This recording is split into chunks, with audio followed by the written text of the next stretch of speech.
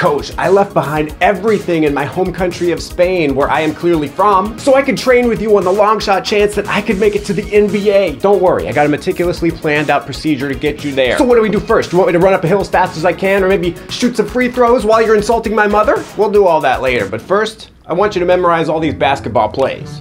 There's like 100 plays in here, 127 to be exact, so memorize those perfectly and then we will hit the court. Hustle, okay? Maybe I should forget basketball and just become a real estate agent.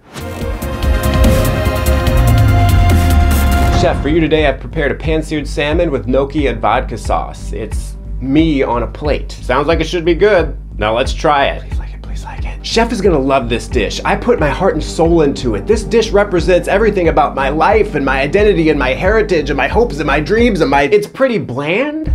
Yeah, it could really use just like some salt or something. I know that you put yourself on a plate, which is really nice. I love that. But the thing is, people have to eat this. But you tried your best, good job. I put my heart on that plate and chef said it needed salt.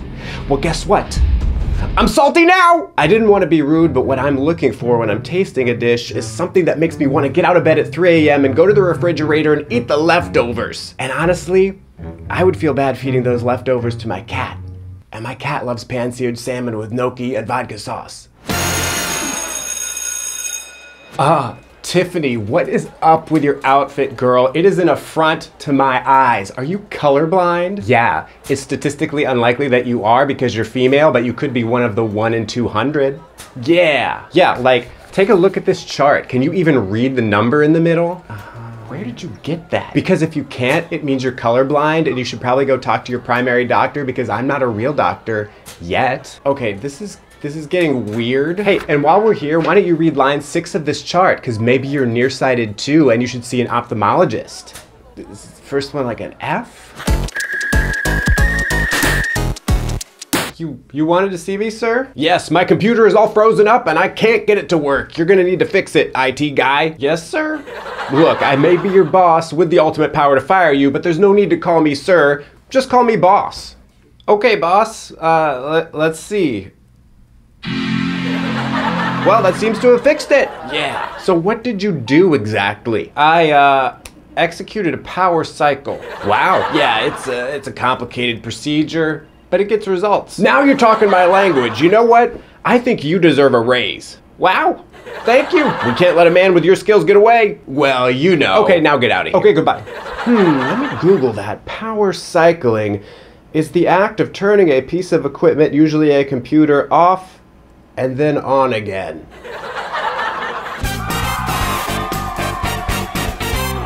So your new album is out and there are some very emotional songs on there. You really must have been going through some painful stuff when you were writing those songs. Well, tell the world right now all the trauma that you went through in order to create such an intense album. I don't know. Maybe a breakup or a breakdown, or maybe all your friends abandoned you because they said you're too overbearing and you expect too much out of them even though you're a great friend who's always there when they need me. I mean, need you. No, I just felt like writing sad songs. So you were depressed? No, not really.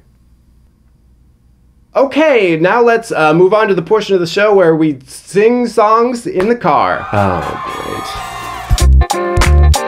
great. Okay, we got a birthday at table 17. Let's go. Let's go what? We gotta sing happy birthday, duh. Come on. We gotta sing? I don't wanna sing. Do I look like I wanna sing? No, of course I don't. But we gotta. I refuse. You can't. Watch me. It's restaurant policy. Check out the employee handbook, page 27, paragraph 2. All servers on the floor must sing happy birthday to any customer who says it's their birthday, regardless of whether the customer wants it or not. No one even likes a bunch of servers closing in around them and singing happy birthday. Okay, if you don't sing with us right now, I will fire you. You'll fire me? Look, if I can't count on you to sing an off-key and half-hearted version of Happy Birthday with the rest of your team to a 23-year-old customer who's so embarrassed that she can't make eye contact with any of us, then how am I supposed to count on you when the stakes are high and the chips are down? And by that, I literally mean when the steak fajitas are overcooked and we're running low on tortilla chips. Happy birthday to you. Happy birthday to you. Mr. President, you're supposed to give your speech in 10 minutes. Oh crap, I forgot. I was too busy trolling people in YouTube comments. Okay, have you read over the speech yet? I gave it to you hours ago. These rigidly structured speeches are so limiting. It's much more interesting when I'm just talking off the top of my dome. Wow, I am your speechwriter. This is what you pay me for, so forget the dome and just read it. Great, I'll just read the words in front of me like a mindless robot. Robot president here to deliver a speech. This speech is expertly crafted, so if you read it just how I wrote it, I predict that your ratings will go up 7.4%. Plus, it is a very sensitive topic, so it would be best if you just stuck to the plan. Okay, fine, but if I think of a good point while I'm reading this, I am going off script. Mr. President, no, remember what happened when you went off script the other day? Of course I do. Someone asked me a stupid question at the press conference, and so I called him a doofus with a room temperature IQ. We were at an elementary school. He was 6 years old. I can't help but let dumb people know that they are dumb. And that's why you lost your Twitter privileges. Okay, I'll read it.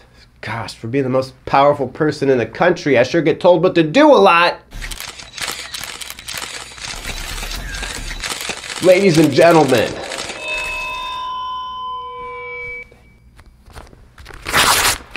I got a lot to tell you dumb people about race in America. I need a different job. Okay, Harris, look, we all know that you were involved with the robbery on June 15th, so cut the crap and tell us who you're working with. I told you everything I know. Harris! Your story is so full of holes that if I had some bread and some ham and some pickles and some mustard, I could make myself a delicious Cuban sandwich. But guess what?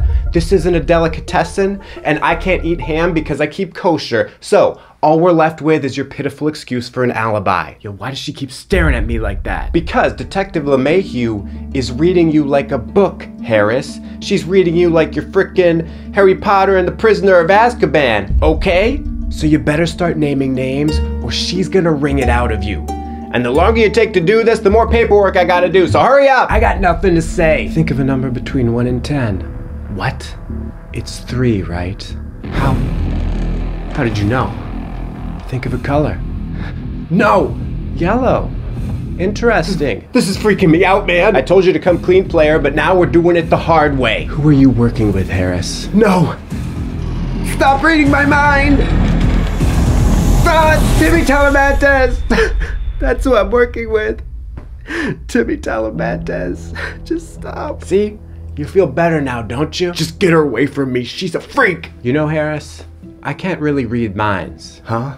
I knew you were thinking of the color yellow because I had Detective Steinberg here mention mustard. What? And everyone knows to make a proper Cuban, you need yellow mustard. And I knew you were thinking of the number 3 because I told Detective Steinberg to mention Harry Potter and the Prisoner of Azkaban, the third and perhaps best book in the Harry Potter book series. You played me. Hey, don't hate the player. Hate the game.